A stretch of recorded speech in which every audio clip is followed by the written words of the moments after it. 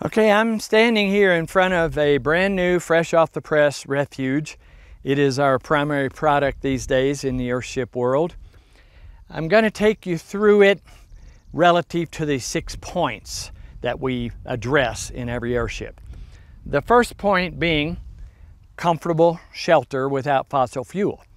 Well, clearly the solar face gives you solar gain. And the inside depth of the building is set up so that it pretty much will never get below 70 degrees. And then that's the heating. The cooling is done, you see the transoms over both doors. They're gravity operated transoms. They work very smooth and easy. And then as you open the transoms, then we have tubes that go through the rear north wall, and you're going to be aimed at one right here as you come in.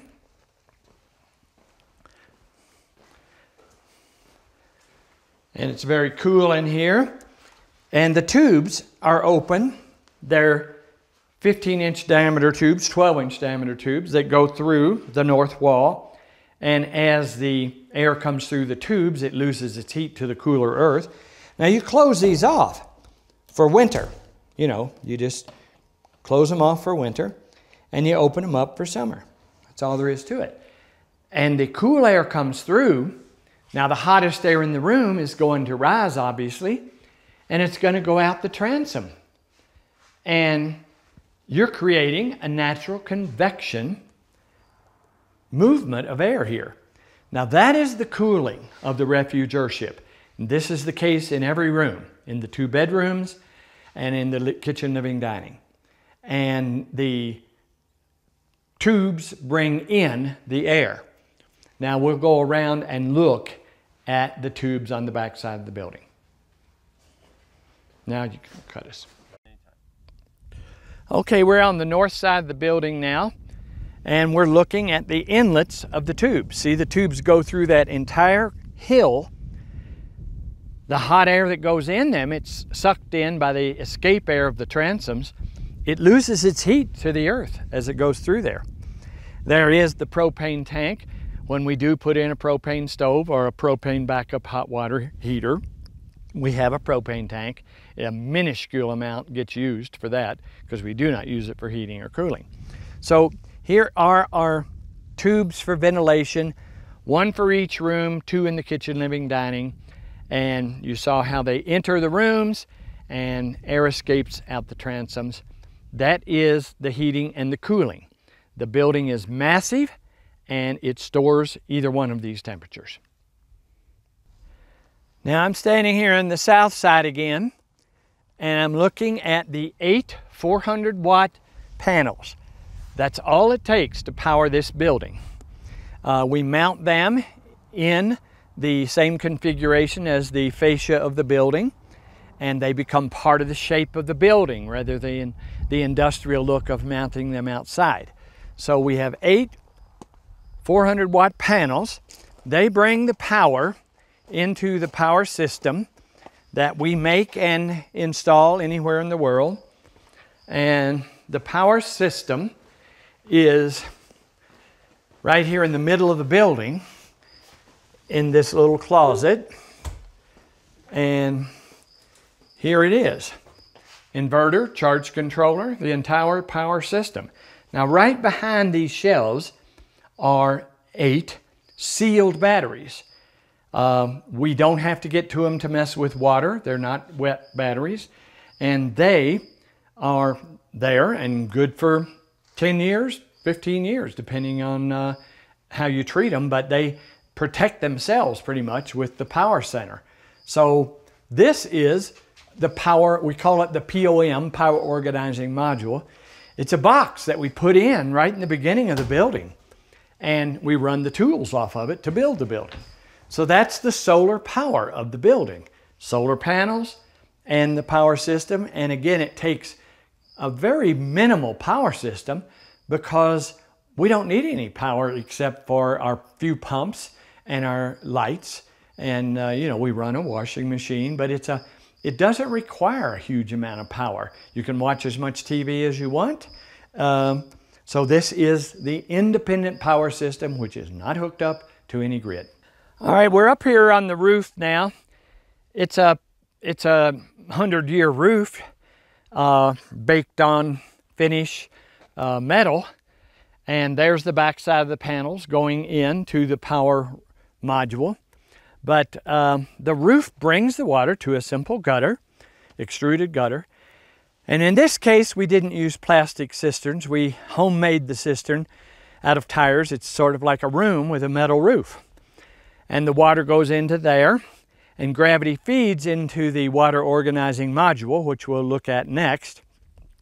And these two little black stubs, one on either side, are power outlets because we have enough power that if we want, we can throw in 2 or 3 of the typical Ski Valley electric lines that melt snow on the roof, and it'll run as water into the gutters and into the cistern. We don't really need that here, but if you do, you have enough power and it's built in. So this is a homemade cistern with a metal roof, and this metal roof on the building catches very clean water, goes to the gutters and into the cistern. It's just that simple. Whenever it rains, water's running in this cistern, and it's pretty full right now. Okay, we're in the mechanical room now. You can see we have a big washer dryer, and right behind this closet here are the 8 sealed batteries that we don't have to get to because they are sealed. But here is the water organizing module with a pump and filters. The filters get cleaned every 2 or 3 months. That's it for the maintenance. There is a drinking filter here, and there is a gas demand hot water heater that only comes on if the solar hot water is not hot enough. We do not have the solar hot water heater installed on this building, but we do have a rough-in for it. So the water from the cistern, gravity feeds right into the WOM, and I can actually observe right now how much water I've got. There's my level of water in my observation tube. This is how much water we've got on hand. That's almost full. And you can always see how much water you've got. We call this the water organizing module because it cleans and organizes and pressurizes the water so that it comes out the tap like a normal home. Now let's just look at that water coming out here in one of the bathrooms. We'll see we have normal water pressure, and here it is, normal water pressure from the WOM, from the cistern, from the sky. Now notice this little timer here. If you want hot water, you just turn this 15 seconds, 20 seconds before you need it, maybe even 30. And the water circulates through the hot water heater because this is far away from the water organizing module. So when this clicks off, you turn this and you've got instant hot water. Here is the drinking filter. The water organizing module has a drinking filter on it.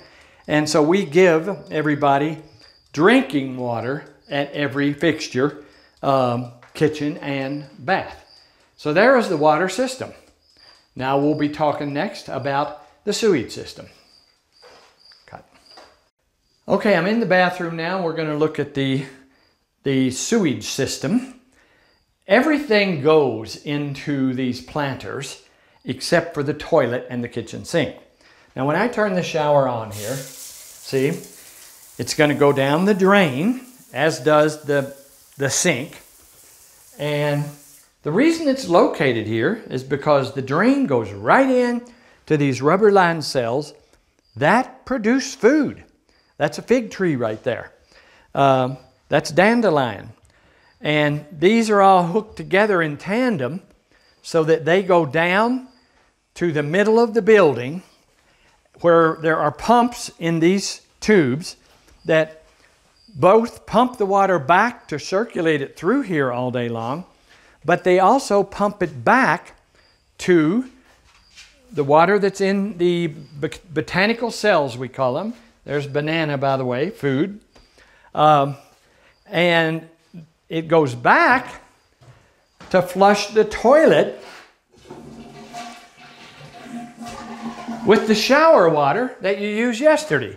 Now let's do that again. The shower water goes into the botanical cells all the way down to the middle of the building, because the other side does the same. It is picked up and taken back to flush the toilet, and picked up and taken back for recirc, and in the process creates food producing plants. So there is the sewage system. All right, I'm walking in here to the master bedroom, which opens up to the planter, but we can close the drapes and let it be snugged up, you know, snugged up from the outside, cold. And here is our operational second layer of glass, so to speak. It's more economical than the glass, and it is also giving you the option of opening the room up to the planter and having a bigger room. This has just got a little single dinky bed in here now, but it's set up for a king-size bed. Here is a trastero, which is popular in New Mexico, for a closet. And we also have a regular closet here too. And so this is the master bedroom. Now everything about this building is simple and petite. This is the Model T Ford of Earthships. This is the affordable Earthship. And even the most fancy, most expensive Earthship I can do will not perform any better.